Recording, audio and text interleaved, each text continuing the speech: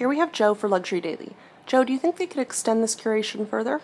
I definitely think so. I think NetJets has some really strong relationships with its consumers. These consumers really trust the brand since they're traveling with the brand multiple times per year. They're in very small spaces, so they get to know a lot of the staff that's involved with NetJets.